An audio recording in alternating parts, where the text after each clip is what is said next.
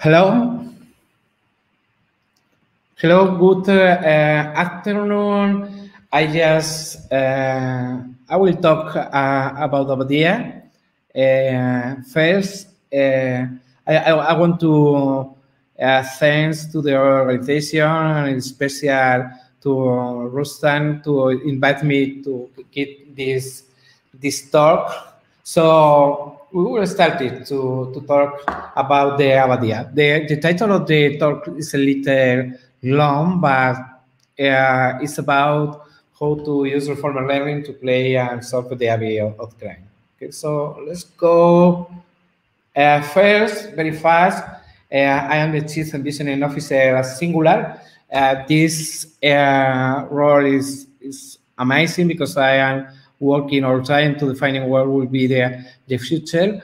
I also GDE, World GDE, Google Developer Expert for Cloud and Machine Learning. This is an honor for me to be mentioned like this.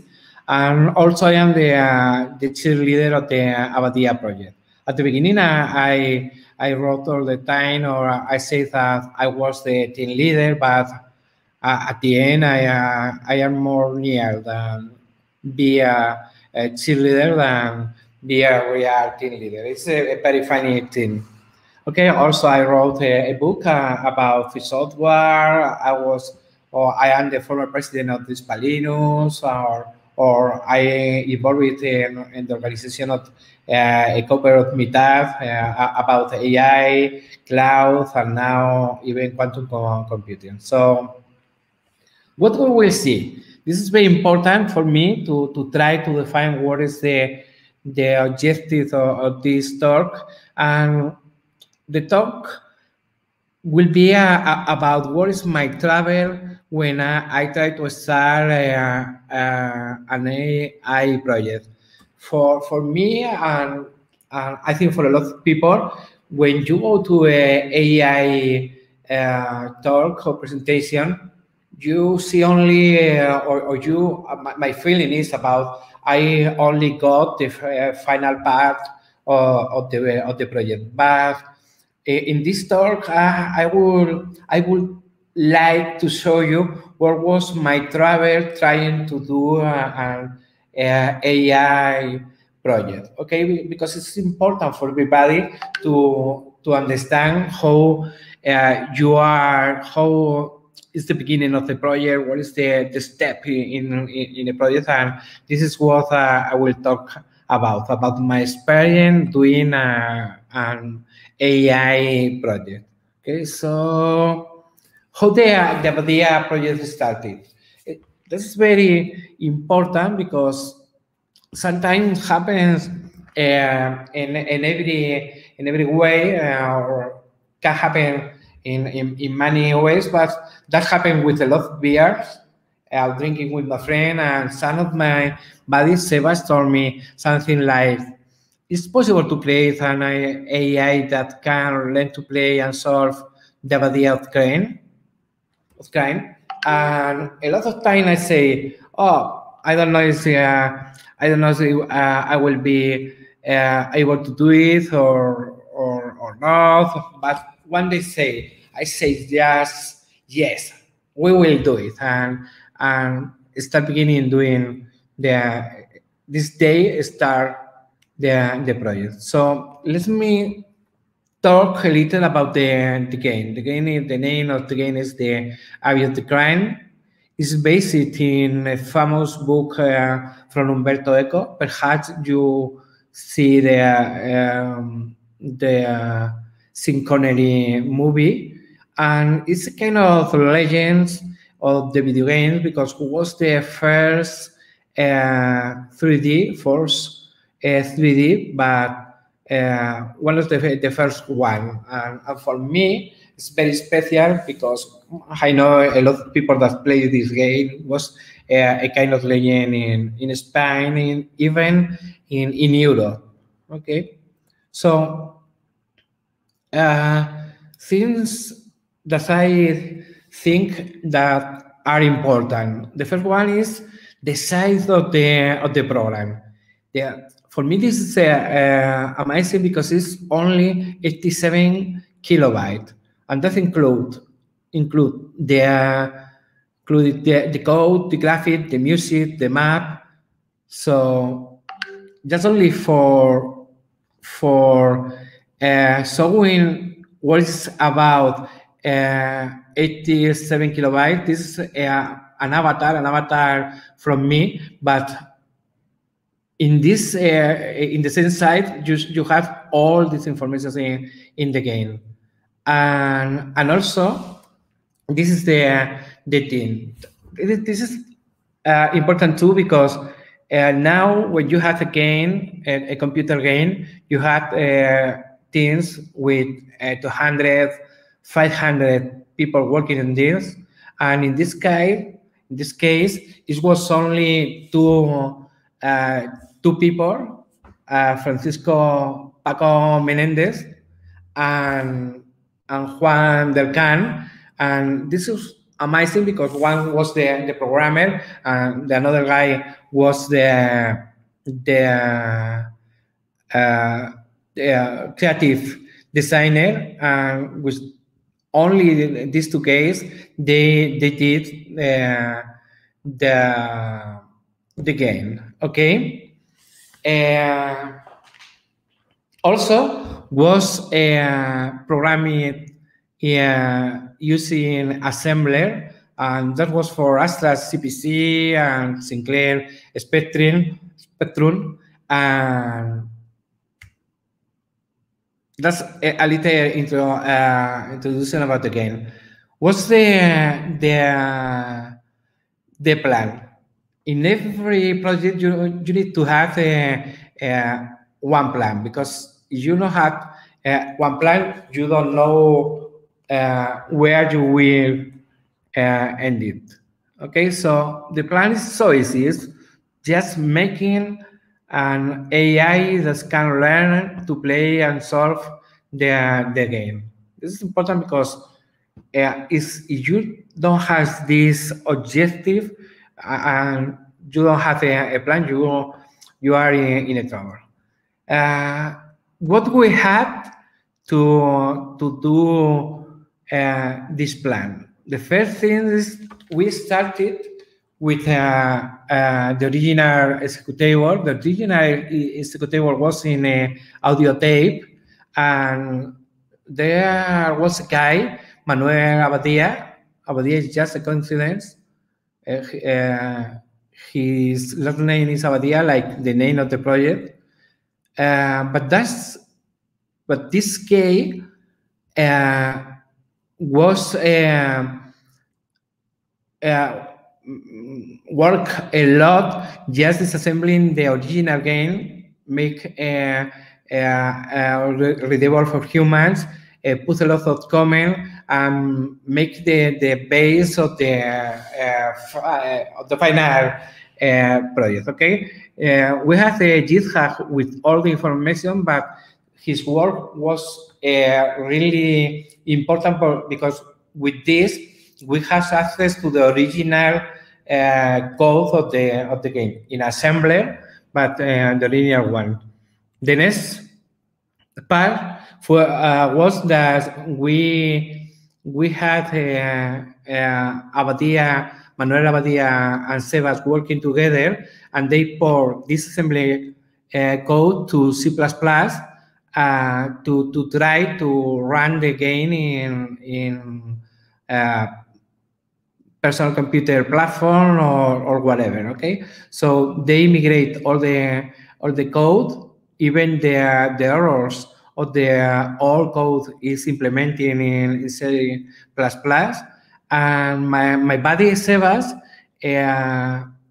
make a migration to use SDL. SDL is a game platform for having portability of the game in almost every platform. So we was able to run the original game in Chrome and PlayStation 3, Linux, MacOS, Windows, and even now we have a version that run in Tesla car.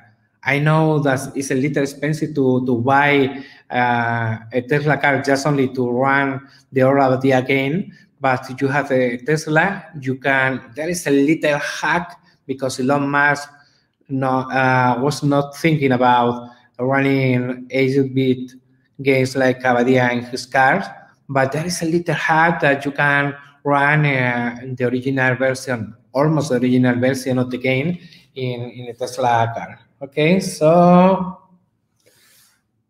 this question is very important too. How difficult is the challenge? This is very important because it's not an easy game. The number, just only to compare with the game, the number of atoms in our universe is 10 elevation 50. It's a very big number. The number of legal chess move are 10 elevation 120. And the number of the Go game legal move is about 10 elevation 761 moves. And now the legal move or all the moves needed to solve the game of AbadIA is 10 elevate to 10,000. This is a lot of combination, and just is only a signal that is not easy to solve the game. Okay, I had a slide just to show to the people that is not very good at math classes to put the number of the zeros in a row to understand how difficult and how many combinations we have. Okay, so the another thing is we only know if the game is solved after 10,000 action. Okay, the reward of the game only I know is the game is okay and I solved it after 10,000 action. That's why it's so difficult to solve it. Okay.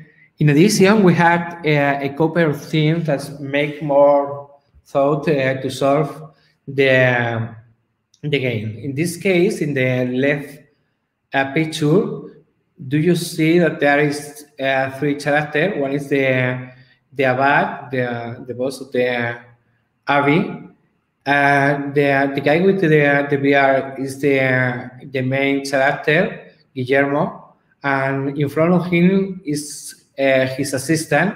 Sometimes it's not only to move about the Abbey or try to move, because sometimes the people try to say things like the Abad, and in another times we have also in front of me and I cannot advance, and all kind of things like this we need to be learned by the AI. Even there is funny thing like is the Abad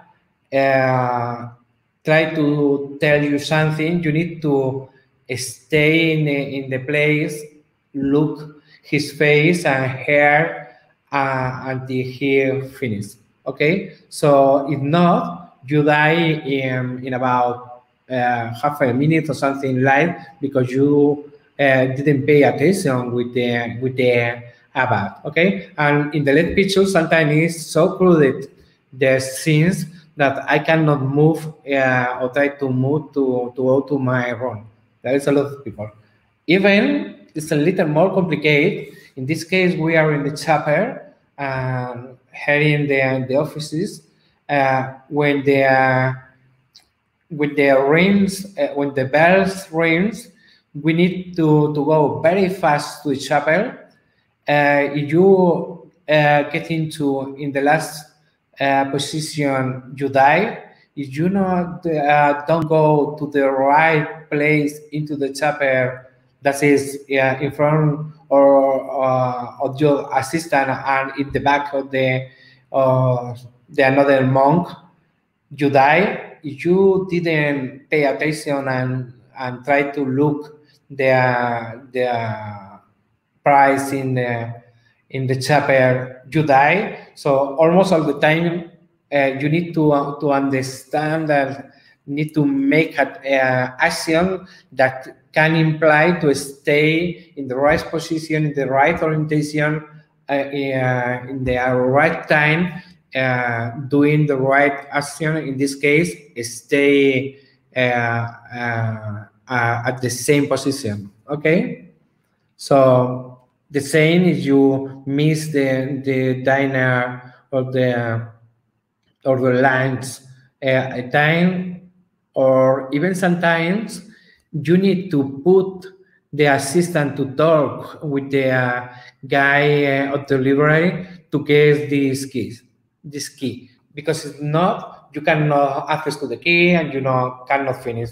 As you see, this is a non-easy game for the humans to solve the game. I want to notice that I don't know any human that finished the game without any help.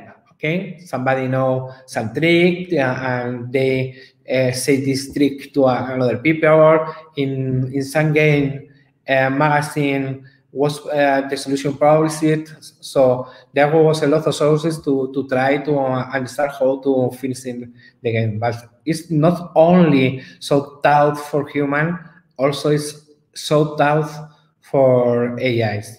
Okay, so what is the first step we need to do? Because the people when think about the AI project, think about a lot of things with a lot of grammar, like designing a neural network or whatever, but that's not the real thing. You need to do a lot of steps before you have the opportunity to start designing AI. Okay, so let me show some of the first step.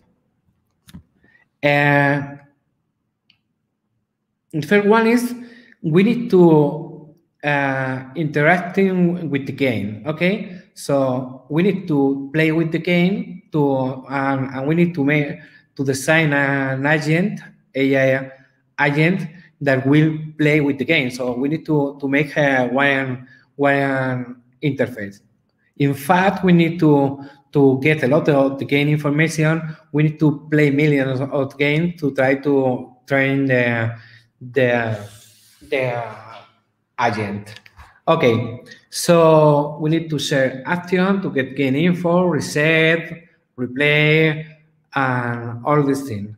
What is the first version we think with a lot of beer after drinking a lot? The first takeaway about this slide is it's better not to drink and design or trying to design a final solution when you drink a lot. But as you see, this is for me is over engineering. Is the perfect word that define this picture, because we start in making some fully things, like we can put the game, we can put physical keyword with the unrolled and try to make the physical action with keys like go ahead or whatever, and with a quick with a can we can try to process the maze and all with this information sent to the artificial intelligence to understand what is the next action we need to do. Okay, this is over engineering. Remember this, because this is a very important takeaway from this talk. Try to make the thing sample, and this is not a sample solution. And the other thing is that solution didn't or don't escalate. Okay, it's obvious that we want to to play million not gain. This is a very slow, very expensive way to try to play game. So at the end, think a lot about what is the best, what's the best solution. We discovered that it's something, there is a way really cool to do that. It's really cool because it's simple. We did that every day. So the solution was something simple like embedded the web server inside the game. I am pretty sure that you are every day you are selling to your customer that you need an API with a REST interface defined to get access to the information, to make action in whatever. So at the end, the solution was with very near of that because we use every day something like this. So the final solution was as easy to just to embed a web server inside the C++ code, and this was about 50 lines or not more with the template. Yeah, and with this, we can have a way to send commands to the game.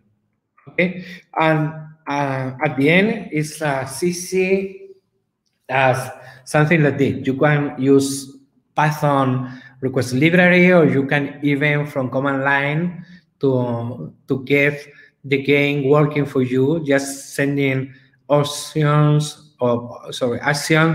like this. With this, it's a little mess path, but you know who's the people that design the REST interface, and my Sebas is a very good professional about this, but the link or the URI is a little long, but you can see what is the way to just say to the monk that do you want to rotate to the left, just sending a REST request like this. Okay, so we can have the game in C++.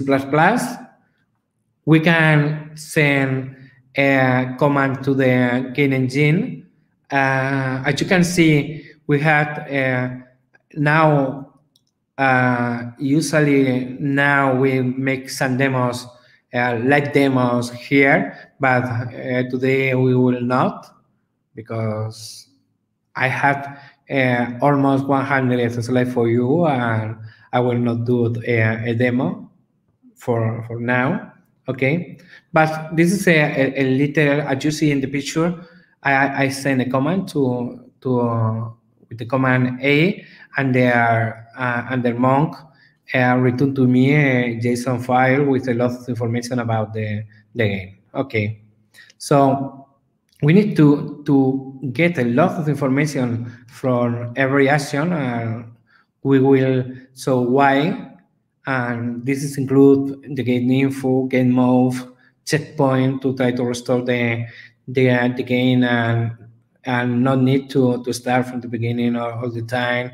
The machine model learning, the machine learning model that we are training just to discover what is the best or reload or everything. Okay, and for me, almost all the time of the project was about gathering information, and believe me, it's a lot of time creating tools, creating tests, trying to do pipeline, try to store as you discover very fast that you have not enough space to for storing all the information you are got, so you need to start services at the cloud. I'm a big fan of Google Cloud, and that's obvious. Not only because it's for me it's the best cloud platform, but sometimes I feel like Mario Bros, because it's a kind of competition to smash the bars, to try to solve all the problems around this. And for me, plumbering is a data plumbering or data pipeline Plumbering is the perfect name for this. By the way, here I have a funny takeaway about Mario. Do you know why Mario has this funny hat in his head?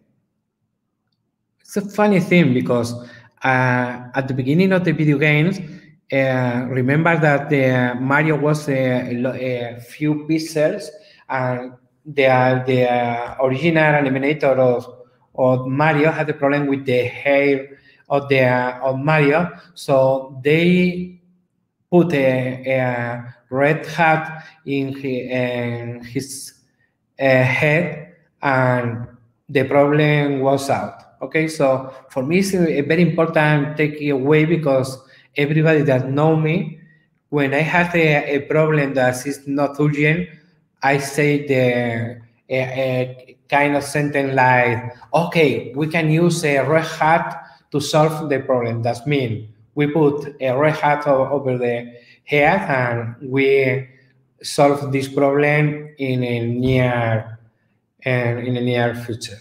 Okay, so it's a very important takeaway, funny one, and I am pretty sure that the people are listening this. Not too much people know this story, funny story. So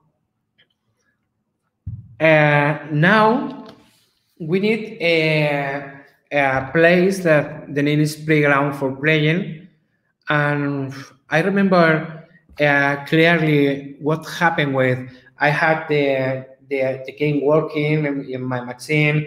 I put the web server embedding, and I had everything, and I had the tool to start storing the data from the game. And my very first thought was, oh, I want to start to playing millions of games, to start gathering information, to start training the AI agent. But the question was that I discovered that there is a thing that is OpenAI Gene, that is a kind of normalized play to normalized framework more to play games in training or make the perfect environment or very good one environment to training and play games. And we stop my impulse and design the AbadIA playground with OpenAI Gene because it has a lot of very good features included. The first one is that every game, 8-bit game from Atari or whatever, or chess, almost has an OpenAI Gene. So I can use my agent with a lot of games and try to discover if it's a good one agent or not. But the more important thing is that I have a lot of information about agents, model, reinforcement learning strategies that was implemented for OpenAI Gene. And if I have a standardized AbadIA Gene, I can use this reinforcement learning model with my OpenAI designed for the AbadIA. And this is very great. It's very good because in a few times I can check a lot of things with the AbadIA, and people don't know what is the internal things about AbadIA writing in C++ with an embedded web server are able to do agent very fast without not knowing almost nothing about the AbadIA. Okay, so we spent a couple of months or 1 month more or less working on this, but I'm very happy with the result because we also have this playground, and now we can develop it faster and with more people is able to contribute with us. Okay, so we had almost everything to start the process of training an AI. So let me make a small intro about reformer running. This talk, remember, is more about the process, and as you see, more than 5%, even more of the time, it was about trying to create a gene, designing data pipelines, and all these things.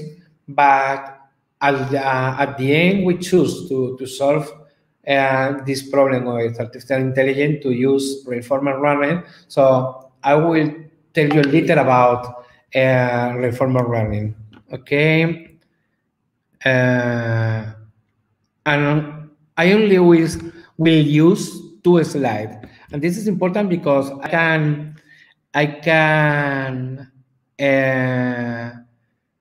put a lot of information about this, but this is not. I think with 2 slides I can explain almost all you need to know what is reformer learning. The first one is this slide. This slide for me is a classic one. You have an agent.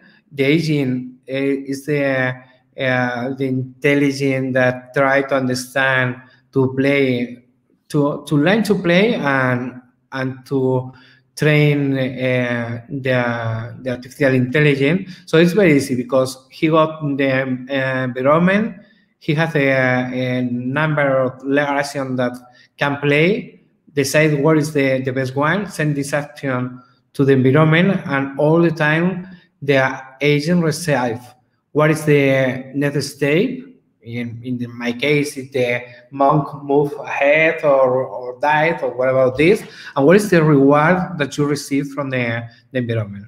That's a reward can be based in the life you have, or the energy, or just the final reward that can be lost. If you lost, you got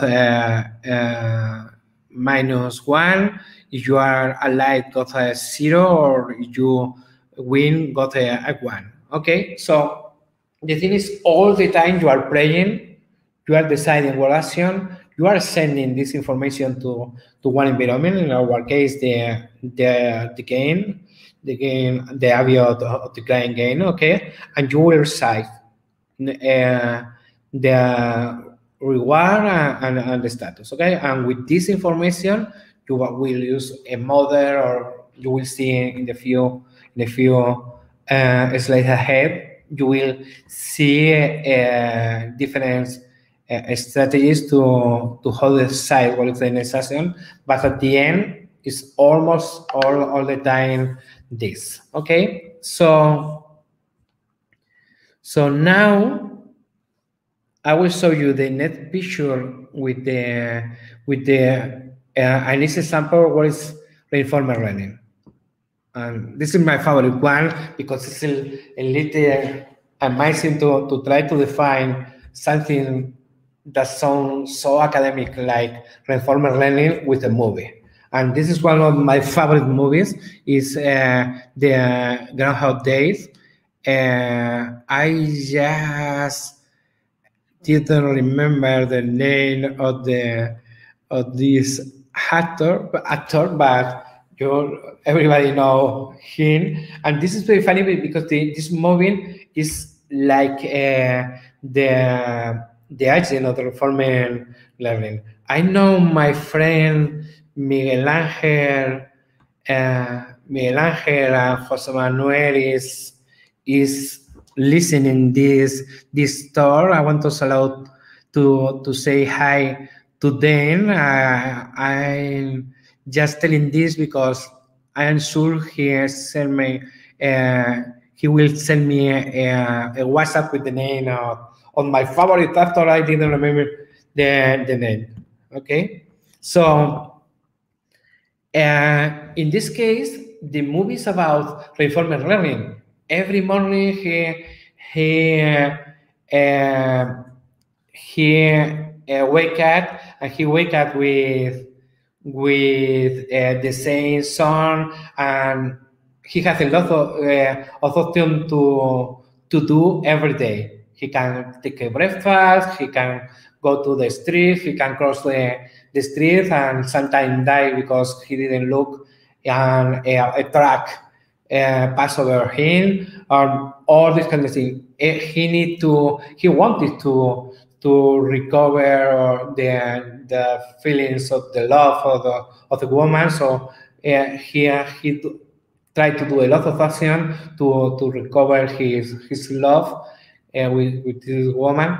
But all the time, and it's very important, he remembered the previous day, so he can take the decision based in the previous state of the previous days. Okay, and this is reinforcement learning. Every time you have a situation, you have a state, you need to take a decision that what I need to do now. Try to cross the street without looking ahead in the left way, and that is an action. But if you know that a very fast truck will pass over you, you try to say, I will stop for 1 second, 3 seconds, and I will not die.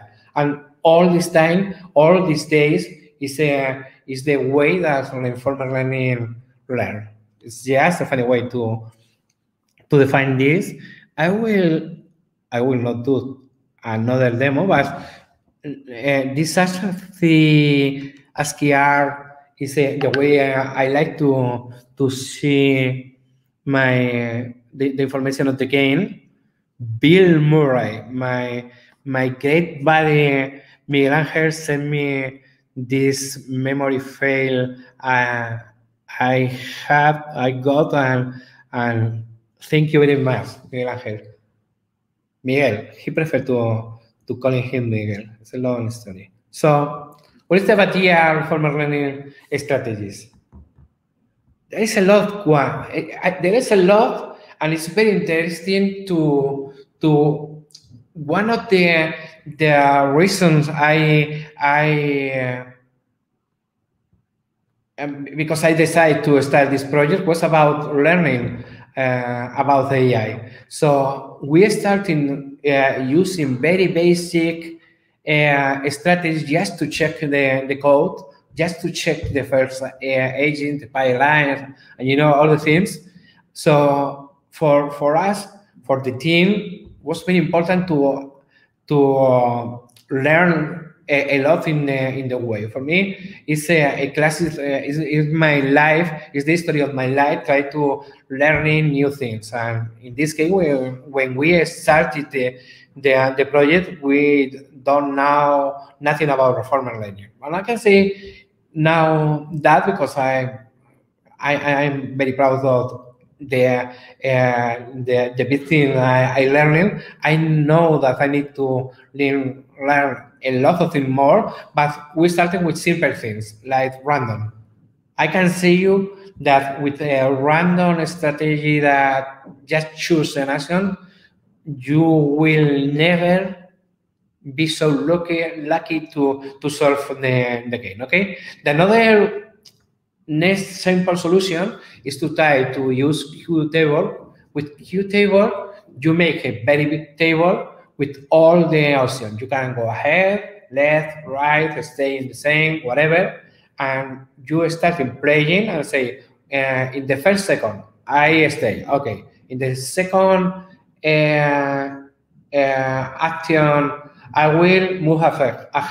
And you are filling this table with the values you are taking from the game. So when you start a game, you know what is almost the best path. Okay? The problem is that when you have a table with 10 elevate to 10,000 action, multiplied by 10 different actions, it's a very huge table. So this is another solution that does not work, even to just go out of the first room of the game. Okay, the next one, and there is more more option, but we are a little short of time, was using Q learning. Okay, this is and there's a lot of strategies, different strategies, and but in general, the thing is to try to not fill a bit table, just to try to model to with the information from your training games. Okay, so at the end you can have a deep learning model that know what happened when you are in the second round and try to go ahead and whatever, or when the bells start to ring, you need to go to the chapel because if not dive, all this kind of thing can be put into a deep learning model, and you can get this model trained with play a million of the game, but you don't need to have all the possibilities, just the model learn the different solution. Okay, even we now the last version we had in the GitHub, we have a GitHub. It's about a Mu0. Mu0 is a DeepMind project that is very amazing because you don't need to tell to the artificial intelligence what is the rules of the game. You only need to give the artificial intelligence the legal action, and he knows how to learning like humans, how to learn the rules of the game. Okay, I want to show you some of the thing, and this is very important because we had two Dockers. One of the Dockers had the game, and another Docker had the agent, and we are all the time with Kubernetes. We are running all the time games and are resetting again and playing or starting again in the middle of another room or another game. Can replay this game again and again and again. And for this, we use a very, very small printable Kubernetes cluster with a very small machine because we wanted to stay in a very, very low budget and spend about 50 euros at the end of the month. So we are we use a lot of things with Google Cloud to implement this. Okay, this is the loop I was talking about. We had a queue with Cloud PassUp that had the information what is the next game we want to play. We play game and store as this in game point, and we have a game generator that's in queue the next game we wanted to play, and this is an infinitive loop. Okay, so I will pass this very fast. We use Keras, Google Cloud a lot. We are using Kubernetes and containers a lot. And we have, of course, a GitHub. You can follow the code without any problem.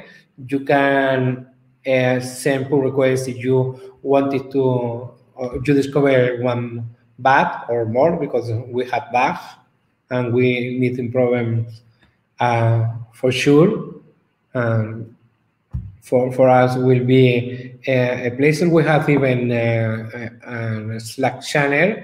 This is the team. This is Sebas, the first one that made me do the project and the first one in join the team. Pablo Moncada, Miguel Martinez, and me. There is more people, but all the time I forget to include more people. But this is the thing.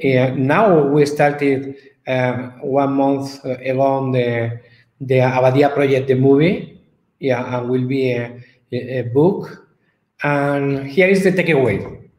Don't over engineering. Everything is about data. And not only I am the unique person that say that. 2 months ago was a very good and interesting post from Andrew NG about this, the Mario Cup that is hat that is very important. Serverless is everything.